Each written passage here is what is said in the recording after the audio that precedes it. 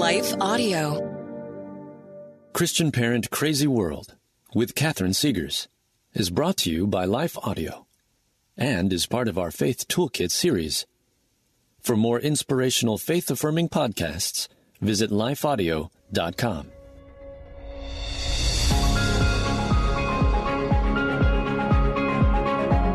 Welcome to Christian Parent Crazy World, the podcast that tackles tough topics to help you be a godly parent in an ungodly world. I am your host, Catherine Segars, and in today's episode, we will tackle this vitally important question: how do we establish safe boundaries for our kids' entertainment? Media is bombarding our children at every turn, and at the same time, the generation gap is widening. My special guest today, Dr. Walt Mueller, specializes in understanding the next generation, their thought processes, their challenges, and the many ways that entertainment and media are bombarding their lives with deeply concerning messages. If we don't disciple our kids, moms and dads, our culture will. And entertainment is a primary way our culture will do that. So today we are talking about the threats that our kids face from the entertainment world and how we can protect them. That's the plan for this episode of Christian Parent Crazy World. So let's get started.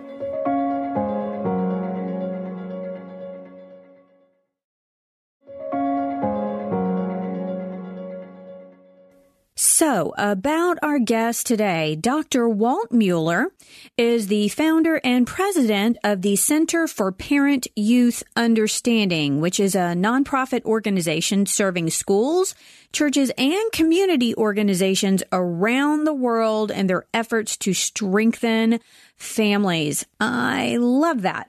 Walt has been working with young people and families for over 35 years. Some of you haven't even been around that long. And he has become a recognized authority on youth culture, family issues, and all things having to do with teens and their world. He is also the host of the Youth Culture Matters podcast, phenomenal podcast. I really enjoy it myself. And he has some serious street cred with a Master's of Divinity and a doctorate in postmodern generations from Gordon Cromwell Theological Seminary. Oh, and he has 4 kids and 6 grandkiddos, which gives him a lot of up close and personal practice at understanding the next generation. That is what you need to know about our eminently qualified guest today. So let's jump right in. Walt, it's so good to have you on Christian Parent Crazy World. Welcome to the show. Thank you so much. I've been looking forward to this. I know. Third time's a charm. That's right. We had a little trouble connecting. I got sick, and then you had all kinds of internet outages, but we are here. Third time worked. I'm so glad to have you here. So for my audience, I want to let them know I met you recently at a conference that you gave here in town on the topic of biblical truth and on sex and gender in today's world. It was simply awesome. I enjoyed every minute of it. We connected there and we set up a plan to get you on Christian Parent Crazy World. So why don't we start with you sharing a little bit about your background? Sure. You are the founder and president of the Center for Parent and Youth Understanding. So what made you want to start an organization that helps kids and parents to understand each other better? Yeah, well, it really, in a worldly way of speaking, it came out of nowhere, but it was divine providence, right? So I was a youth pastor, and I was a youth pastor for years. I was working outside of Philadelphia in Pennsylvania, and this was in we started there in the mid-1980s, and we were very intentional about working with parents. We understood, biblically speaking, that parents are the ones who are primarily responsible for the spiritual nurture of their kids. That's the way it works out. Right. Biblically, that's how it's supposed to be. And the data, which is pretty amazing and not surprising, but it confirms that fact. So we were intentional about coming alongside parents. We spent a lot of time with students, but we wanted to help parents as well. One aspect of that they reached out to me about, this group of parents was, they said, hey, we've got a problem. We don't understand our kids.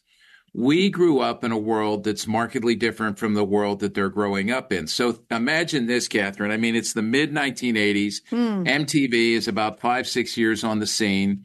Music is having a profound impact on kids in ways it never had before. simply because kids are now not just listening to it, they're watching it as well. Right. So they're hearing lyrics, but seeing stories. And, some of the things that they were hearing and seeing were good when we think about, we could affirm those things biblically.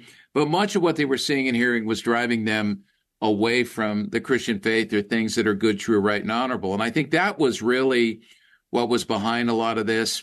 Parents were concerned about this. They were concerned about a lot of the new pressures that were ramping up the kids were facing as well. And they're just saying, look, you're with the kids. Help us understand. We realize that if we are the ones to be responsible for their nurture, we're in one world, they're in another. So in effect, what they were saying was, help us be the cross-cultural missionaries that we need to be. Mm-hmm. And so I was thrilled they asked me that question, but I was much more comfortable as a younger guy being with kids. Now we were intentional about being with parents, but now they're asking me to spend time with them and to teach them. And so it's a little bit hesitant, but it was clear to us that this was something we had to do. So I started to meet regularly with parents week to week for about an hour at a shot over a course of 3 or 4 months to just help them understand, each week, one particular aspect of youth culture. What was amazing to me was that particular group grew in number each week because other parents would hear about it and they'd say, man, I need this too. So they would come and join us. So that was good because typically, right, when we teach, you start with a bigger group and then it just sort of dwindles down. But this thing was growing. So I knew it was hitting a nerve. It was not me. It was hitting a nerve. The students, I was afraid they were going to come back to me and be a little bit angry, right? Like, how dare you? We thought you were our friend. Why are you pulling back the curtain on our world, letting our parents know what we deal with? But they came back and they said, this last week, I had some conversations with my parents about things that mattered. Mm. And the good part of this was we were seeing that God's order and design is God's order and design. It's what we've been created for. And, maybe I had assumed that something good might not come out of this because parents and kids, the generation gap, that sort of thing. But what we saw was there's a cultural generational gap that people on both sides want to have closed.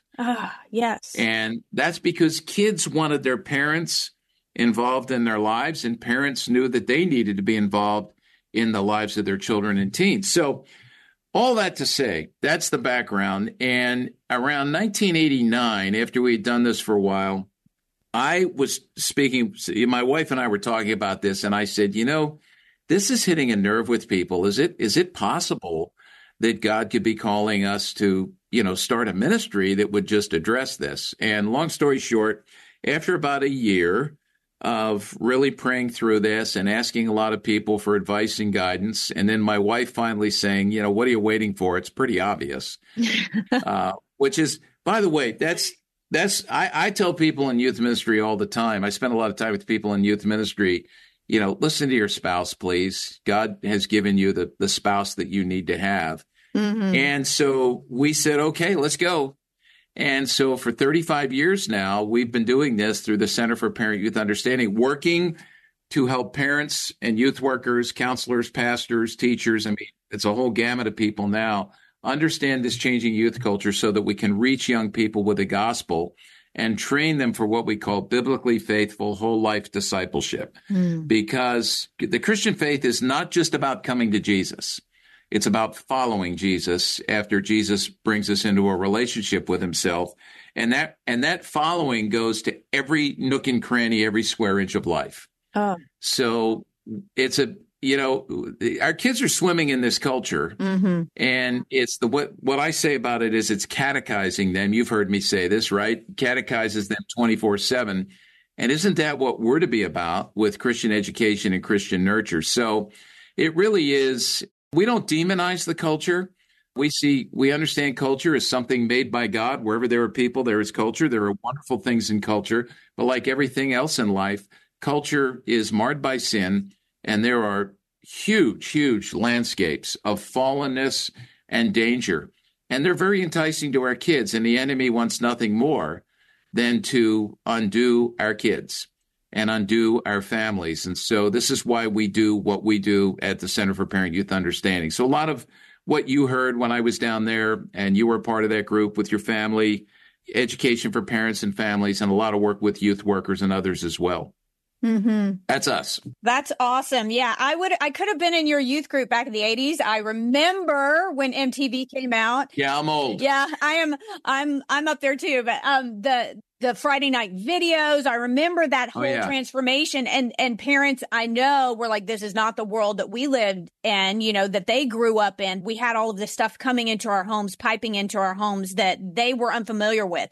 How much more now? Yeah. I'm like, it's so the lightning speed of technology advancing. I remember I was a junior in college before we had a computer lab at my university. Laptops, tablets, all of the devices that we have. I was an adult before I had a cell phone. So it is so hard for those of us. I know I have a lot of millennial parents. They obviously aren't quite as far removed from Gen Z children, but I'm Gen X, you're baby boomer. I've got a lot of baby boomer grandparents who listen as well. So this generation gap seems to be widening like by the second, trying to keep up with what our kids are dealing with. So what can we do then? I mean, obviously your organization is there to help, but what I wanted to dive into today is, we had the MTV back in my generation. That was the big concern that a lot of parents have. Now it's everywhere. It's like we feel like we're bombarded on every front, every device, and kids entertainment. You had a really wonderful, healthy section in the conference on what our kids are facing in the entertainment field and how the agenda being driven there is one that we as parents have to be very aware of and very proactive with, don't we? Yeah. And this is one of the things we say now. I want to back up a minute and say that group of parents that I talked about, from back in the 1980s, they are like the group of parents you're working with now for the most part, who would say, we need some help, right? We know that something has to happen. We know that there are influences here. I want to say this as well, that I have over the years run into folks in the church or parents in the church who kind of swing to the other side and go, you know what? It's just music. It's just media. I had one woman say to me, this is how old I am, right? I had one woman say to me back in the early 1990s, she raised her hand and asked, was like, why are you talking about all this stuff? We had Elvis and we turned out okay. Oh. And, now who's to be the judge of whether or not we turned out okay? Because that's all relative. Right. But her basic statement was, look, let's just let nature take its course. Mm-hmm. And, when we do that, that's an opposite error in the sense that we're not taking our responsibility that we read about in Deuteronomy 6 or Ephesians 6 to nurture our kids, to bring them up in the nurture and admonition of the Lord. We're not taking that seriously. And what we're doing is, by default, we're allowing the culture to raise our kids. And so what you're asking me about is maybe how do we find a middle ground where we're not completely alarmist or, and we don't discount the things that are good that are out there, because there are wonderful things. All truth is God's truth. So how do we not make that mistake? But how do we not make the opposite mistake again? You know what? Just let them grow up. It's just a stage. And so this is where I tell parents all the time that, first off, you have to be steeped in God's word, because there's no way to have wisdom and discernment. There's no way to be able that you can tell right from wrong, truth from error. You just can't unless you're growing in your knowledge of God's word. And that never ends, right? That's not a once and done thing. But then you have to also know the culture. It's not just God's word, it's the world. And so this is where, with so much out there, so when you were growing up, if you had been in my youth group, you would have watched MTV. Mm-hmm. And, all I would have needed to have done is track with what you're seeing on MTV. Now we've got these smartphone devices. Right. And we've got, if I could say it this way, MTV times infinity. Yeah. And everybody's going down their own rabbit holes. There's so much out there, you can't keep up with it. And this is where I say to parents, one thing you need to do is find out, just through asking questions and observation and monitoring your kids, Where are they spending their time? What are they reading? What are they listening to? What are they watching? And then what you need to do is read it, listen to it, and watch it. This doesn't mean that you support what is being taught in there, but it's an awareness you have now where you can come alongside them and think with them rather than just saying, turn everything off, right? And there are things we need to turn off, no doubt about that. Right. But think with them through their teenage years to train them for independently thinking to the glory of God themselves as they get older. And if we don't practice that, where we walk alongside them and say, hey, you're looking at this, you're listening to this, you've watched this, let's talk about that. Basically what's going to happen is they're going to grow up and they're not going to have skills in discernment, nor will they have the wisdom to be able to tell right from wrong. So think of adolescents, your kids, the adolescent themselves, as a walking question mark, trying to find out answers to all sorts of questions. Who am I? What do I believe? Where do I belong? Who are my friends? Think of that. And this is an opportunity for you now to answer all those things. Because if you don't, from the pages of Scripture, the culture will answer those things by default because all kids are asking those questions and they're extremely vulnerable, not just as little children when they believe anything an adult says, but as teenagers when they're trying to sort out, reality and find answers for themselves, because they're now able to think, not fully developed in ways that, God has designed them to cognitively think. That doesn't happen until about 25 or 26 years old, the research tells us. But I say to parents, I don't know if you heard me say this, but, the last part of the brain to develop is the frontal lobe, which is the part responsible for decision-making and impulse control. We can't think that once our kids hit the teenage years, let's just let them go.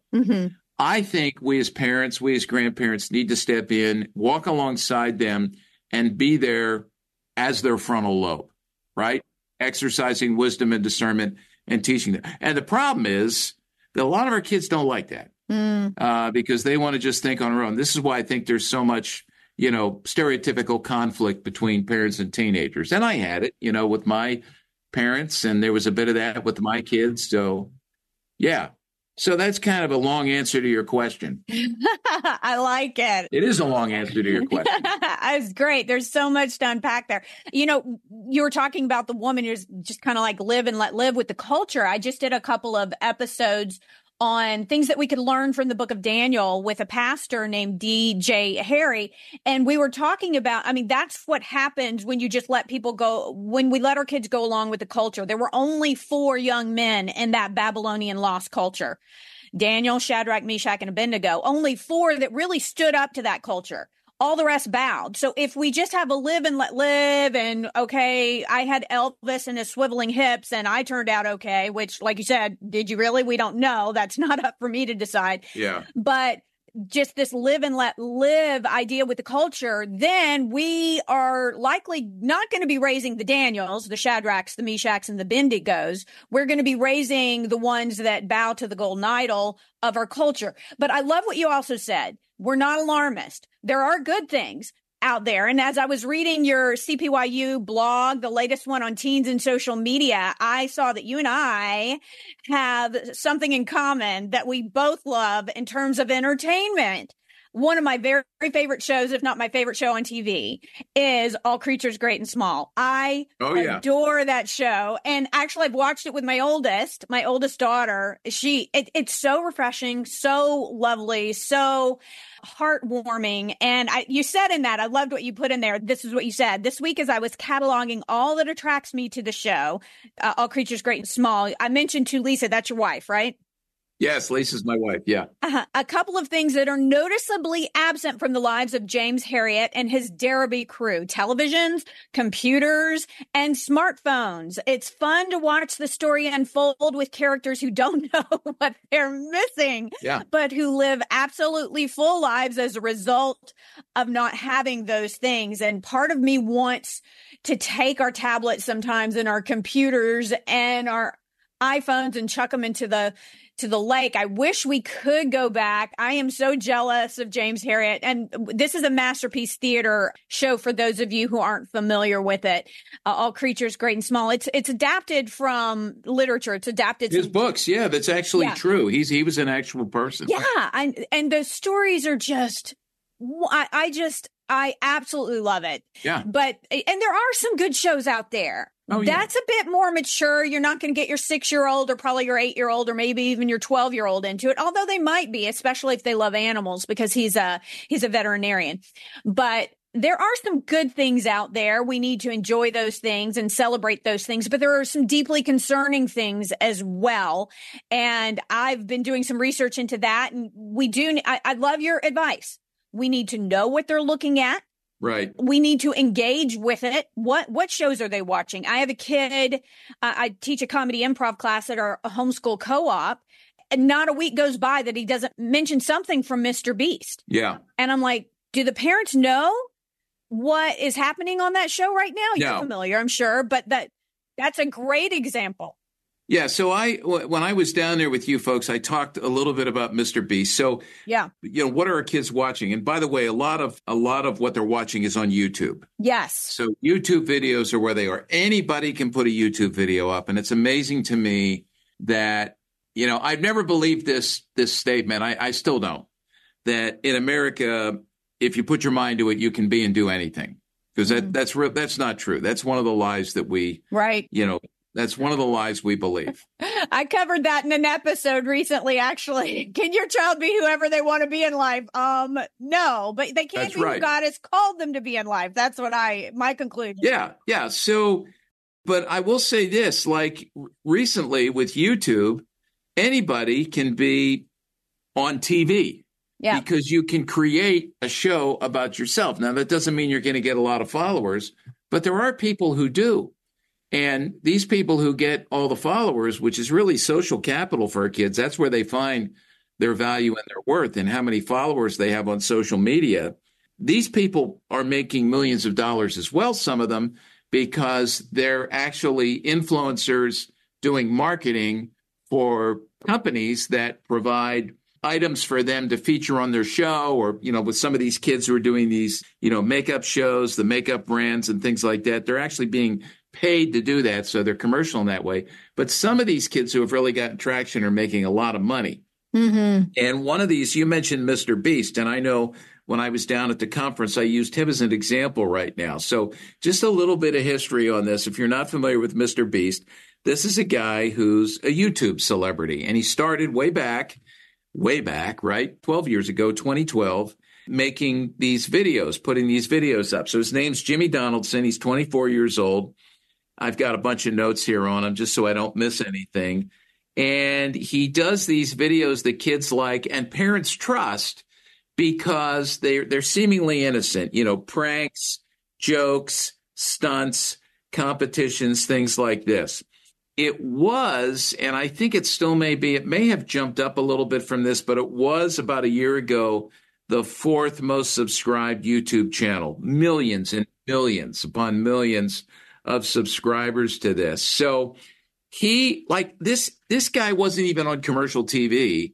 And if you go back the last couple of years to the Nickelodeon Kids' Choice Awards, and by the way, Nickelodeon, they would say their target audience, editorial speaking, is ages 2 to 17.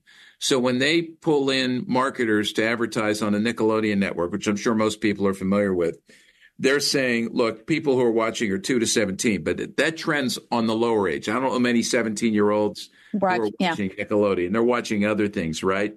Right. So they do a thing called the Kids' Choice Awards. He won the Favorite Male Creator Award twice, in 2022 and 2023. And in 2023, fasten your seatbelt for this. This is what is amazing to me about how the world's changed. This is a YouTube star who has created his own YouTube channel. He was named one of Time Magazine's 100 most influential people. Wow. I mean, when you think about all the people in the world who are influential, so even Time Magazine, recognizes this. And I think parents need to sit up and take, all right, so now I want to know Okay, so kids love Mr. Beast. Now, I may say to my kids, you're not going to watch Mr. Beast because you don't have a smartphone, you're not going to have access to YouTube, you're not going to see it. But your kids are going to mix and mingle through the course of their daily day, whether they're in a homeschool group, a Christian school, Right. or the Christian school, in a public school, out on the playground. They're going to mix and mingle with those who, rub elbows with, those who watch Mr. Beast Right. and influenced by Mr. Beast. Now, remember, kids are, and I want to just say this, developmentally, our kids are seeking answers to three basic questions. And these are developmental tasks. One is identity formation, trying to figure out, who am I?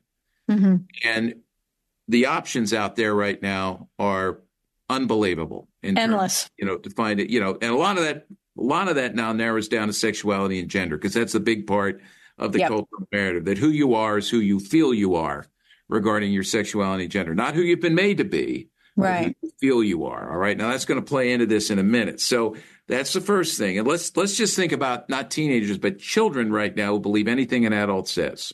So they're watching, Mr. Beast. So who am I? Second question, developmental task is worldview formation. That's to find an answer to what do I believe? And beliefs are shaped at a very young age. That's when they start to be shaped.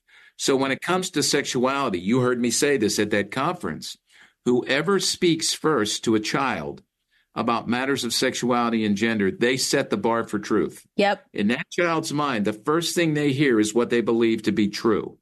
And everything else that they hear after that will be judged according to that.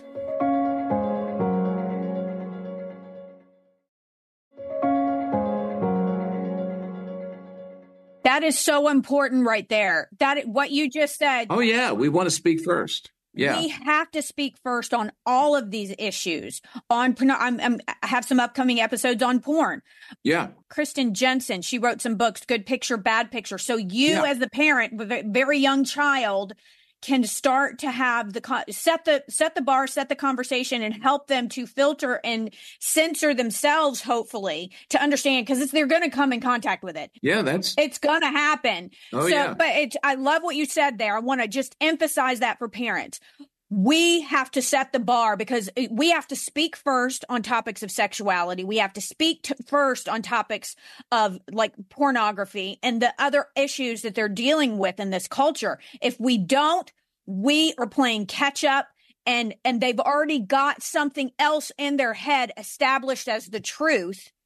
And then we're coming and trying to correct it. Yeah. And you've handicapped yourself. You've handicapped yourself if you're late to the table here. We have got to be proactive as parents. I just wanted to emphasize that. Keep going, please. Yeah. Yeah. And if I can just tag something onto that, part of the issue is that we sometimes are very naive and we think our kids aren't going to face these things. Well, they do. Yeah. And, it's uncomfortable for us, because that's the second thing. We weren't taught well. Or our parents didn't know how to do this. So now we have no training in how to do this. We think it's not going to hit our kids. But then when push comes to shove, we go, what do I say? How do I say it? When do I say it? The good thing is that right now, there are publishers out there and people out there who are putting out some wonderful resources for parents of the smallest children there. Yes.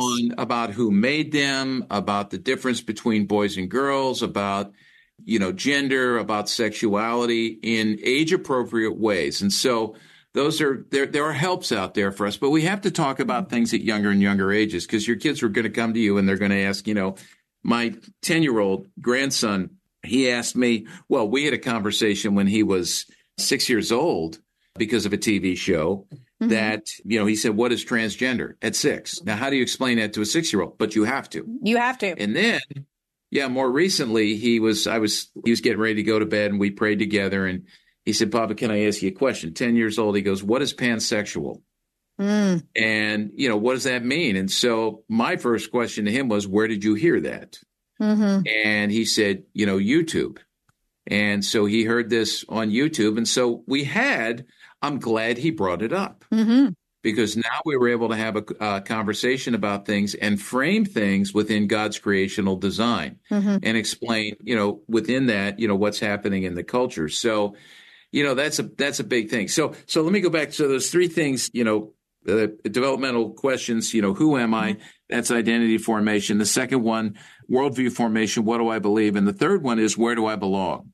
And that's your relational formation, about what group. And by the way, whoever we spend time with, those people are going to be an influence on us. And so this is where we need to be praying for our kids to engage with those who are older and peers as well, who are people of faith. And so that the things that we're teaching them in the home, and I trust we're teaching them, nurturing them in the faith, they're going to hear anywhere. So all that to say, let's go back to Mr. Beast. I'm just frame the conversation. People may be wondering if they haven't heard yet what's happening there. Yeah, what happened to Mr. Beast? So the reason I bring this up is, imagine you have a 7-year-old boy who just is watching Mr. Beast, Mr. Beast, Mr. Beast. And for a long time, parents have assumed that, this is safe. Well, he's had this longtime sidekick, Chris Tyson, a guy named Chris Tyson, who's known to the kids. And Chris Tyson, just about a year ago, revealed that he had started hormone replacement therapy because he was going to transition from male to female. So now the transgender agenda is there. He's married, he has children, and he's still on the show. And they're watching and hearing the transition, and it's all, being normalized. Now, so I will share this with people, and a lot of them who are, have been aware of Mr. Beast for a long time are now shocked. But this is why I say, stay up on what's happening in the world of your kids in terms of what they're listening to, what they're watching, what they're reading. And take time to listen to it, to watch it, to read it, because that's going to provide you with teachable moments and occasions for teaching truth to answer lies or to affirm truth that they're seeing and hearing already.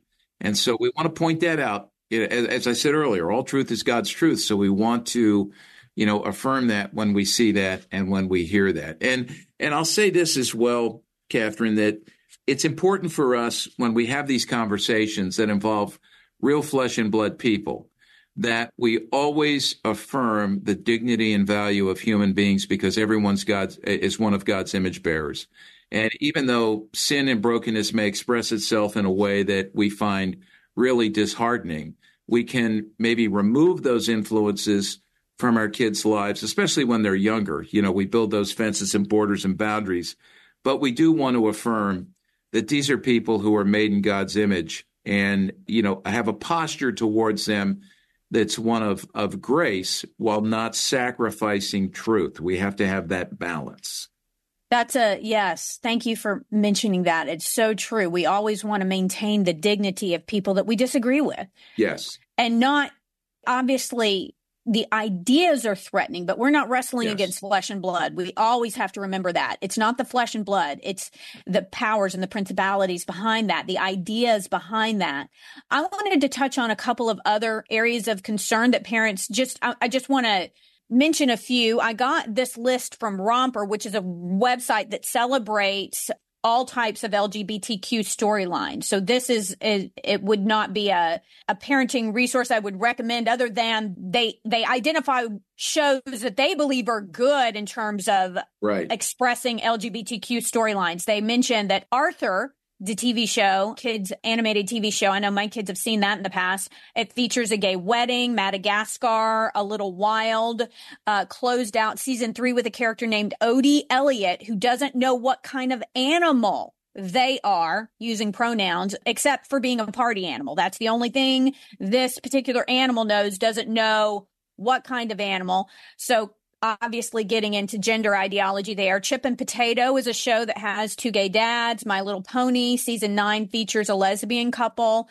Rugrats, Phil and Lil's mom is a lesbian. Doc McStuffins has an episode called The Emergency Plan. It features a lesbian couple. Ridley Jones has 2 dads. Again, we want to be compassionate about people who are actually dealing with this, but this is so agenda driven at very young ages. And if you don't know that this is in there, it's being normalized for kids. I can remember with my oldest, who is now 19, I think she was in 2nd grade, and it came we had to have the conversation about that from a source I never imagined. It was House Hunters. I was watching an episode of House Hunters. It wasn't even kids programming, but it wasn't what I considered to be at that point. This was, goodness, 12 years ago, agenda-driven television, but they had a gay couple on there, and we had to sit down, and we did have a compassionate conversation about it. But now, back then, it was not in the kids' programming like it is now. We need to know what our kids are watching, what is in there. We need to have those conversations, and we need to make sure that what they are watching isn't normalizing something that God calls sin, that is not God's design for them. Yeah. There's a lot of other lists out there. I ran across a guy named Scott Smith. He had a really cool blog. He is a Catholic attorney, author, theologian, and he has 6 kids, and he personally reviewed like 53 different TV shows. Another resource that parents should definitely look at is Plugged In by Focus on the Family. You can kind of go in there and type what if you know your kid likes this show, you can type it in there, and they have reviews of those shows, and they have a really good list of guidelines, which I'll go over just in a minute at the end of the show. But there's also some Christian subscription services for kids. There's Minnow, Pureflix Kids, Yippee, Shalom World, Faith Life TV. I'll link all of those in the show notes if parents are looking for something where they don't have to be as concerned, although I think you always need to be aware of what your kids are watching. Maybe you want to go that route and just try to find alternate sources of entertainment for your kids so you don't have to worry about, because it may not be every episode, but it can get in there at some point, and we want to have the right conversations with our kids and be aware, right? Yeah. And I would say, parents, don't let your guard down. And what I mean by that is that sometimes when we see our kids move away from certain things that we understand to be dangerous, harmful, leaving an impression that's not a good impression, nurturing them away from truth. And we sometimes go to these other subscription services and things, or films or whatnot. Don't let down your diligence there either. Right. And I'm not familiar with a lot of what you just said, so this is not a statement about any of those, but it's just a general statement that even if something is labeled Christian, there might be worldview elements that, or bad theology, let's say, which we need to be aware of as well. And so this is where immersing ourselves, as I said, in God's word to be able to discern truth from error. I mean, when you look at just about most of the New Testament letters, are letters to correct errors in the church. Mm-hmm. We want to be able to look for and spot errors so that we don't lead our kids into those. Because in the church, I mean, those things are present. And so we have to be ever diligent and on guard on those things. So there's a balance there as well. And I know that may not sit well with some folks, but, I've been doing this long enough that I've seen this. And that's why I push that and say, be diligent with everything. It's kind of like, people who might think that, well, if I don't have my kids in a public school and I homeschool, or I send them to a Christian school or a classical school, we do a ton of work with schools here. I have numerous friends, homeschooling, public school, Christian school. If you get them out of the one that you think is the worst, it doesn't mean that the others are immune to any of the issues and the attitudes. And I just had a conversation yesterday with someone involved with a local Christian school that's extremely conservative, and was talking about some of the behavioral issues and lifestyle choices some of the older kids were making. And I think sometimes, when we let our guard down, we just think we got to remember that the biggest thing that our kids struggle with is the biggest thing that we struggle with, and that is our own personal sin. It's what's inside of us, that so easily, that default setting to do the wrong thing because, of sin, that we are tempted, to go down roads that we shouldn't go down. So, and our kids struggle with that. So training's important no matter where they are. That is so true. And you can't just find that alternate community where you're never going to have to deal with this. You can't sanitize their life so much. Yeah. I wanted to share a few of these recommendations that I found that I think will be very helpful and practical for parents in terms of kids' entertainment, what you might want to implement in your home. I will link these. I got these off of ChristianCourier.com. I thought they were helpful. They recommend that children not watch more than 1 or 2 hours a day at the most. I think that's more than enough. Way more than enough. But I love this. Do not permit your children to have a personal TV in their room. They need to watch it under your supervision, and you need to monitor what shows so that you know what they're watching so that it's safe. Don't allow them to watch TV at meal times. Parents and youngsters, we need to be engaging with our kids and having meaningful conversations at those meal times. Don't let them watch TV if they fail to do their homework and their chores. Don't permit your youngsters to spend hours on video games as well. That's going to take a toll on their reasoning skills. I think that's kind of a good starter list that we could do. Do you have anything you would add to that in terms of guidelines? Well, I'm just going to say the addictive nature of all these things. We get so wrapped up. These things become idols in our lives. And, when they take up time, there's certainly that. But the more time we spend with them, the more time we feel we need to spend with them. Mm-hmm. And there's a growing amount of evidence that's out there, scientific evidence that's pointing to the fact, and for years, people were hesitant to say smartphones are addicting, right?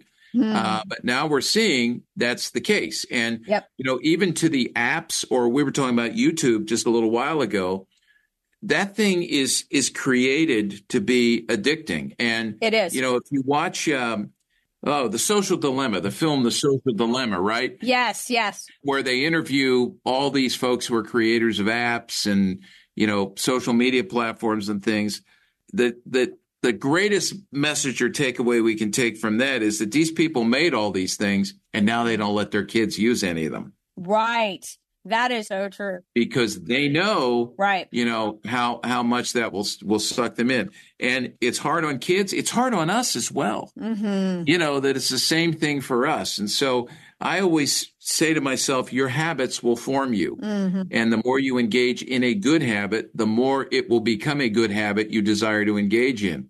And the same is true on the opposite side. So, people who exercise and, they like, I got to run today. All right. That's a good thing. Keep working. And I think that's the way God made us. But the negative things as well, just as physical activity and good habits, Bible reading, quiet time becomes habitual. You almost become addicted to those things, which is a good thing. The opposite is true as well with the more negative things. And so, this is where, I can't emphasize enough. Look, you referred to Daniel a little bit earlier, and the thing that came to mind when you were telling that story is it only takes a generation to lose a generation. Mm-hmm. And we lose a generation when we're silent about things that are good, true, right, and honorable about the truth.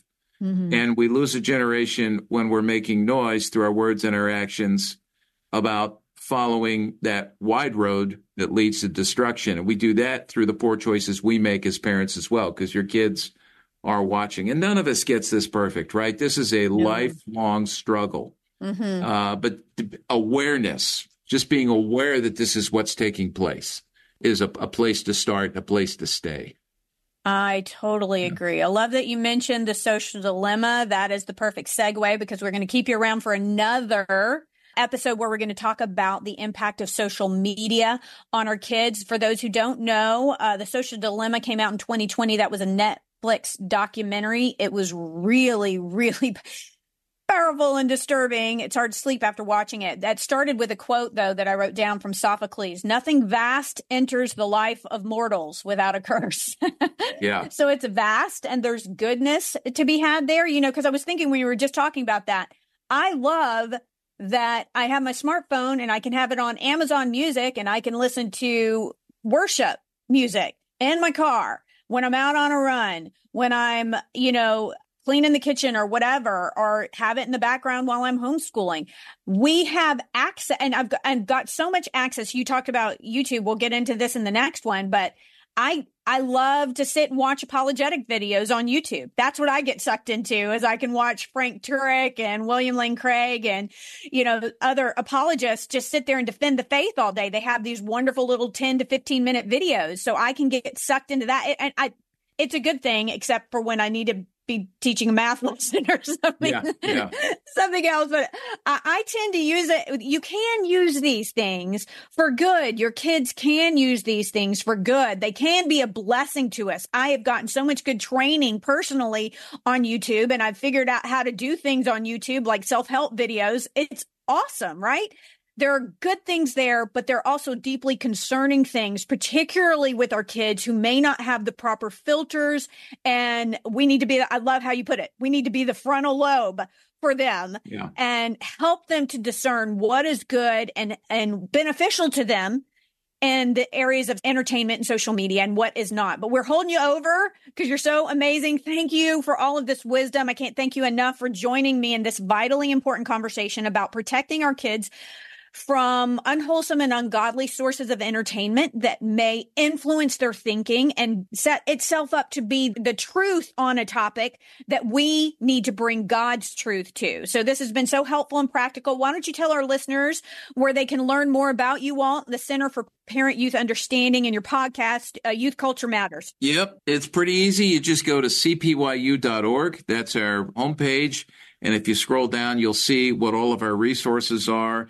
As you mentioned, we do have podcasts. We have a daily 1-minute spot called Youth Culture Today, where we try to encourage parents, give them hope, give them some nugget of what's going on in the world. And then we do a long-form podcast. We're up to about 190 episodes now.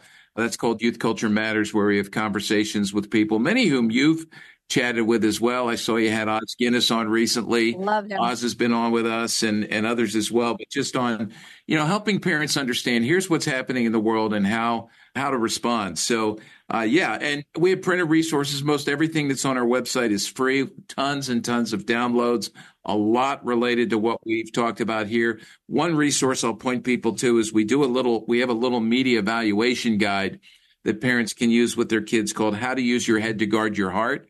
And it's a little 3-step process that every time you watch or you listen to something, you go through the process of discover what is this saying, discern what does God's word say about that, and then decide, do I stick with it? Is it drawing me closer to God? Is it pushing me further away? Helping them make good and godly decisions. So all those things are on there, but just go to cpyu.org.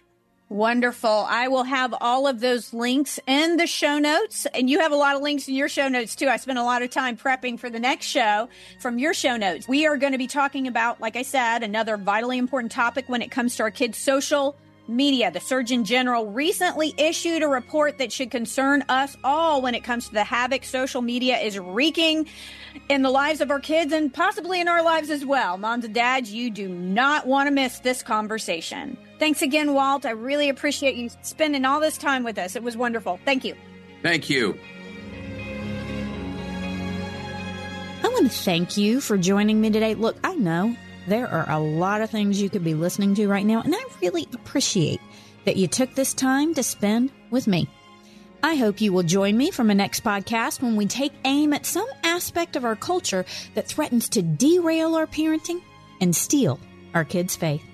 If you enjoyed this episode of Christian Parent Crazy World, would you consider telling a friend and sharing it on social media and giving it a good review over on Apple Podcasts and Spotify and following me on Facebook and Instagram? Oh, and maybe you could say that Christian Parent Crazy World is the best podcast you've ever heard in your entire life.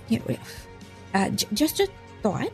And be sure to check out my website, which is CatherineSegars.com. That's Catherine with a C. I have lots of articles and resources there that will help you on your parenting journey. And if you subscribe, I will be sure to send you some really cool free stuff and notify you of future podcasts, articles, and blogs. I want to end this and every episode with a word of encouragement. God gave you your kids, your specific kids, for a reason. That's because you hold the key to unlocking who God created them to be. We'll see you next time.